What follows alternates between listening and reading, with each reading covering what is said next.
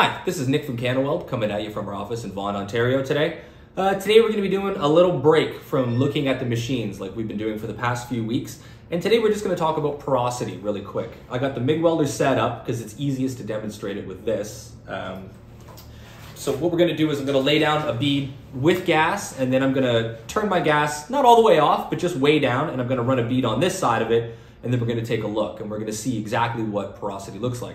Something to remember is that porosity can be caused by a few things. You can have poor shielding gas happening while you're doing your weld. You can have an issue with oxidization where you haven't cleaned the metal well enough yet. You can have an issue where there's debris or grease or something that's getting into your weld that's messing it up. Or with stick welding, it can be that your rods have gone foul, basically. A lot of people forget that once you open up a box of arc welding rods, those have to go into a kiln after a certain amount of time so that they don't soak up moisture in the air, and then later on when you do your weld, it looks like an arrow bar with all the bubbles in it and looks messed up.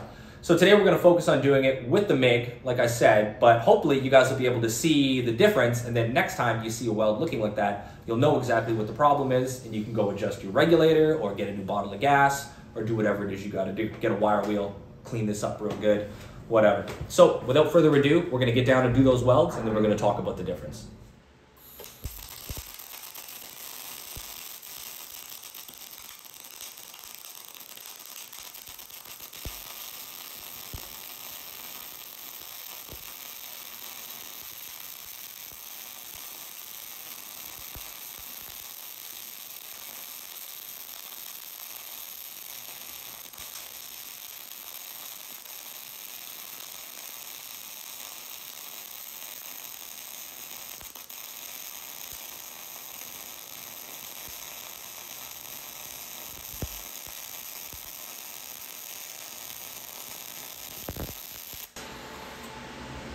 Okay, so there's a decent MIG weld with our backing gas.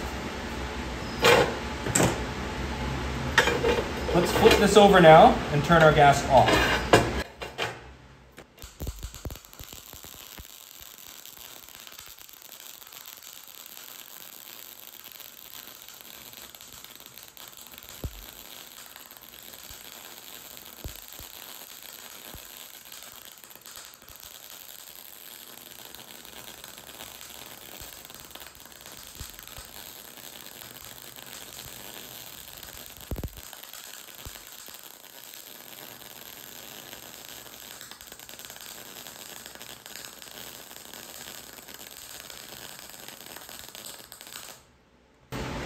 That's better. Okay, so we did our little experiment. We ran a bead on this side of the plate with perfect backing gas, did a nice little MIG weld. Then we did it over here with no backing gas. And you can see quite a few things happen. First of all, if you watch the footage of it, it does not run smoothly without the backing gas to keep things cool. You find that your wire's burning away, so we have a real awful pattern. You can see the weld is like collapsed in on itself all over the place because the oxygen and nitrogen have gotten into that liquid pool of metal and made it, basically look like an arrow bar. That's the way I always think of it. It's also excessively dirty, and we've also got a lot more spatter than we normally would. So when you're welding, it feels different without the backing gas, but I couldn't really see how bad it was looking until I'm done and I lift up my helmet. But one giveaway when you're welding is that you'll notice that it's sparking a lot more than normal. MIG welding usually has quite a bit of sparks, but with no gas, it's excessive. It's excessive.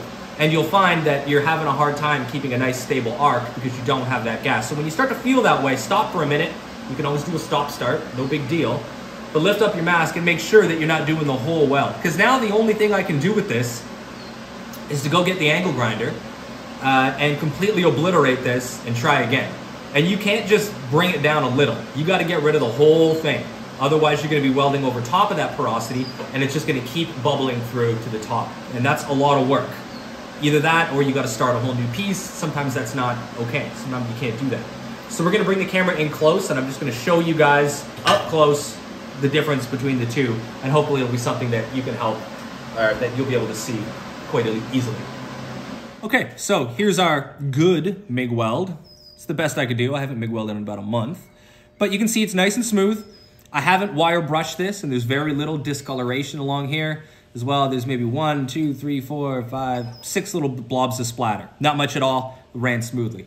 Now, let's flip it over and take a look at our side where we didn't use the backing gas, and it's a nightmare. Hopefully the camera can pick all that up for you.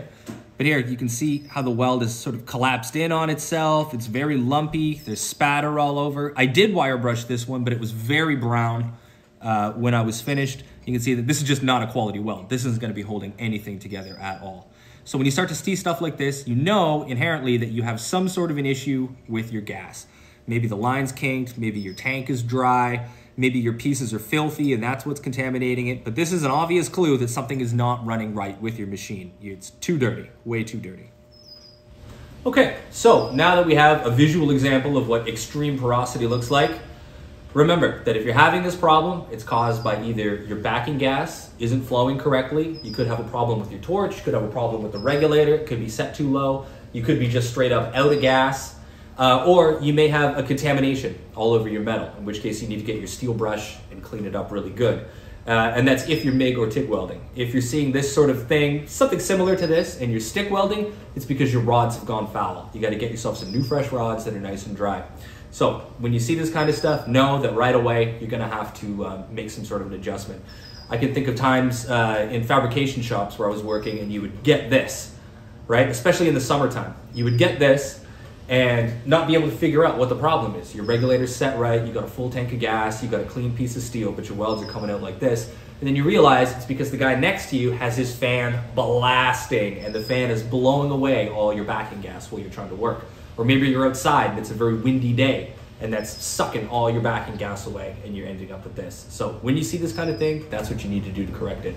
Thanks a lot for watching today, guys. I hope you enjoyed this one. If you have any questions or comments, go ahead and leave them in the box down below. Don't forget to give us a like and a subscribe if you haven't already. And until I catch you guys next week, stay safe out there. Keep having a lot of fun. Thanks.